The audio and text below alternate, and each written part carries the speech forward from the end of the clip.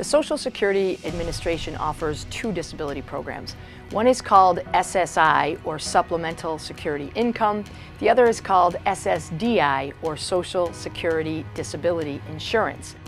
On SSDI, the amount you receive each month is called your PIA, your primary insurance amount. Whereas on SSI, the amount you get every month, we refer to as your FBR, the Federal Benefit Rate.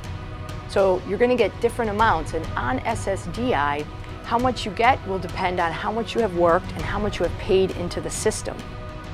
There are other important differences between the two programs, and if you have any questions about whether you qualify for one program, the other, or both, feel free to call us here at Marasco Nesselbush. We're always happy to help.